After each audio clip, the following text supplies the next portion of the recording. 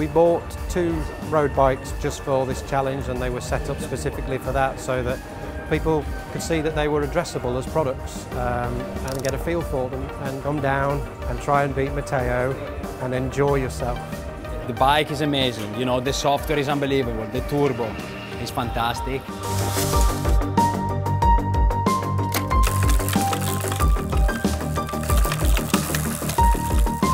1 minute, 10 seconds, so no one can beat me.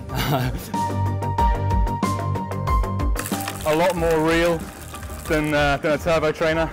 You actually have to change gear when you hit the uphill. So it's good, it's a challenge, it's a lot of fun.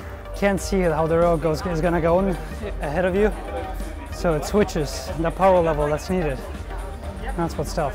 I've never had my heart rate go so high, so I never thought, yeah, a 1 minute challenge could be quite so hard. The cobbles are amazing. When you hit the cobbles, it's just so much harder and you can feel it coming around.